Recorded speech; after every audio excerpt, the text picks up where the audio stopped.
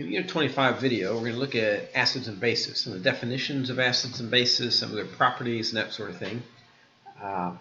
So this is section 7.1, 2, and 3, so you probably ought to get a chance to look at that before you look at the slideshow very closely after it, kind of help reinforce it. And so we're going to look at a few things. One is properties of acids and bases, look at the theories of acids and bases, something we call salts, and then also talk about acidic and basic anhydrides. When we look at the properties of acids and bases, we kind of summarize them in this little table right here. You'll see on the left-hand side we have our acid column, and on our right-hand side we have our base column. So here's what we find out is for acids, acids cause litmus paper to turn red. You may have run into litmus paper before.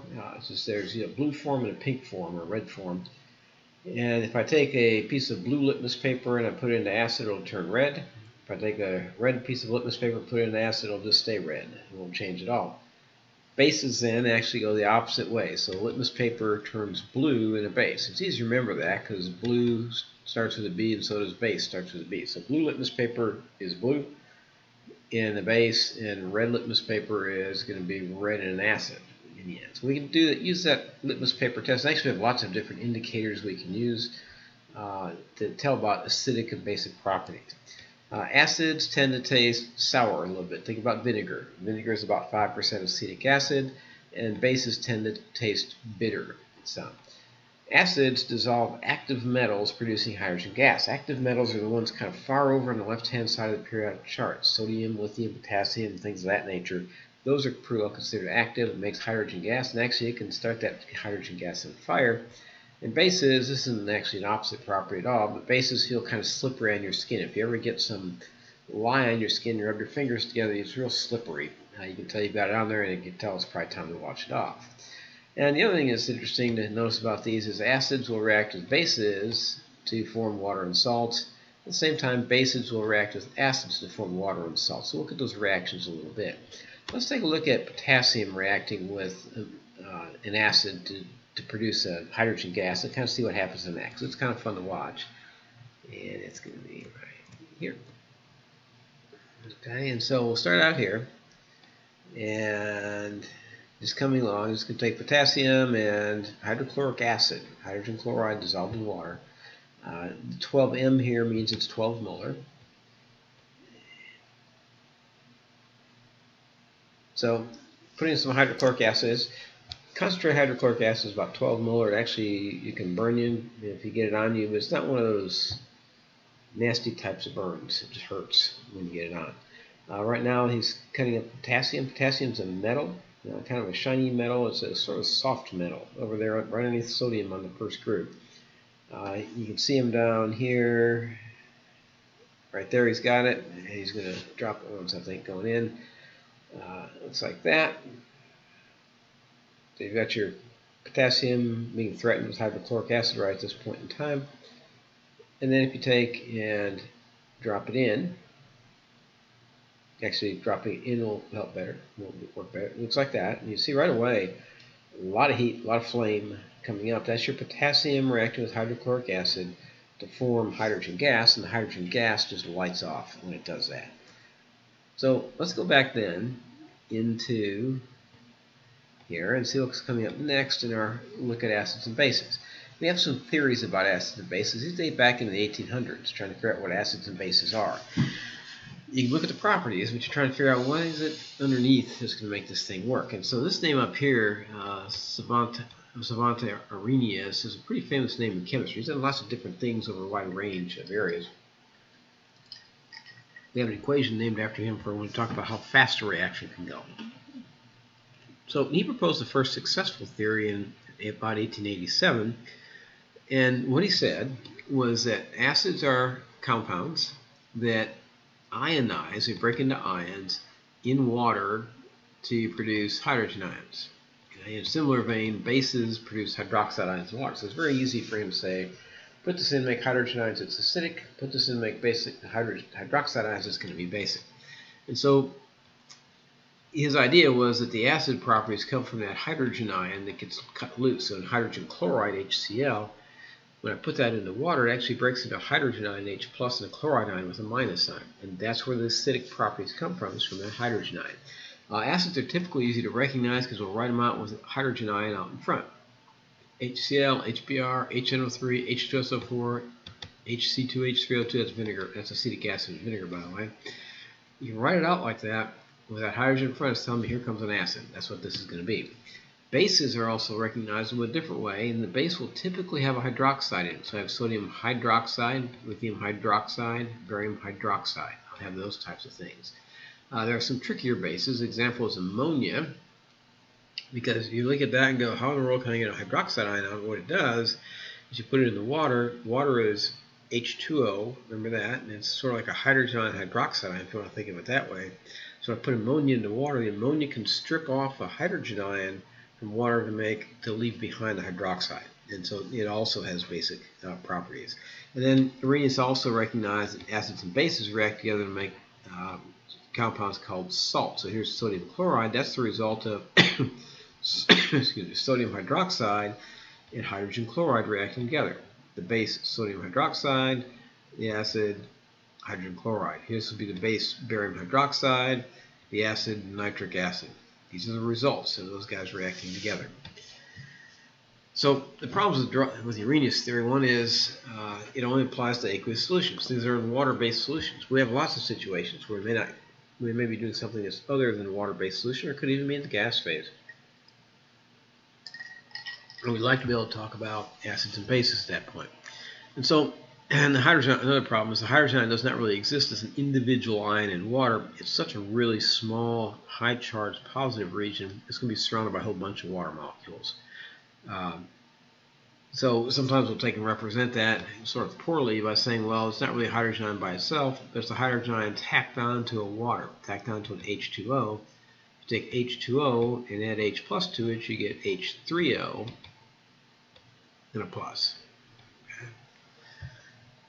And the other part is that the Arrhenius theory does not do a great job about explaining compounds like that ammonia, that NH3, that you can't really see where the hydroxide ion comes from. So along come two investigators from Europe, Bronsted-Lowry. This is the early 1900s. And basically what they came into is this idea. Let's make it more general and say that an acid is a proton donor. Now keep in mind that when a hydrogen ion, what is an H plus? Well, a hydrogen atom has one proton and one electron in it. If I strip the electron off, like I do here in these acids, if I strip that electron off, then I'll have left is the proton. So we'll call an H plus a proton very often. What they said is an acid is a proton donor, a base is a proton acceptor. Notice how water's gone. We don't care whether it's liquid, we don't care what it is. We've stripped it all the way down into something that's actually going to be somewhat useful for us. So it doesn't depend on the solvent. It doesn't depend on it at all. And if you look at these reactions in general terms, this A here, right here, that's just an anion that goes with hydrogen. So in the case of HCl, if I look at HCl, then the anion is going to be the Cl part inside there. Or think of it this way.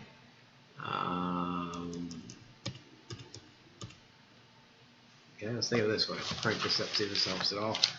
So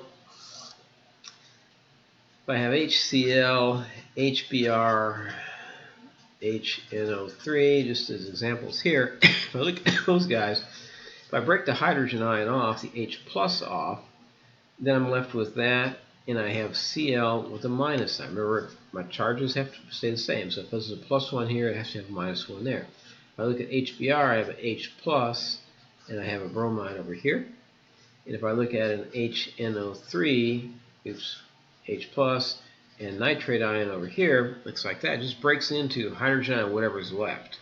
So when we write out this thing, HA breaks into hydrogen ion plus A ion. It's just an extension of what we've done up there. It's just a generalization of that. Oops.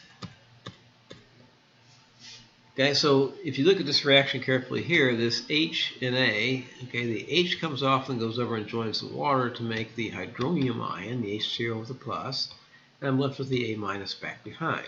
If I look at the B is going to accept a hydrogen ion from my water, so it's going to strip a hydrogen ion off of here, so that means I'll have an H and a B stuck together. Now they'll have a plus charge because he's stripping off an H plus. We're only transferring H pluses in acids and bases. And what's left back here? Well, if the water loses an H+, all he's got left is a hydroxide and no H-.